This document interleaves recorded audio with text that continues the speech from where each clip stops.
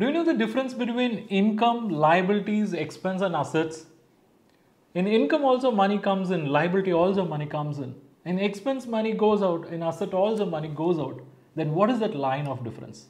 In income, when money comes in, you don't have obligation to repay, but in liabilities, you have that obligation. In expense, money goes out, in asset also money goes out, but underlying difference is something connected with time. If you incur an expenditure now and if you're going to get the benefit immediately, we call it as expense. But if the benefit is going to be long term in nature, then we call it as asset.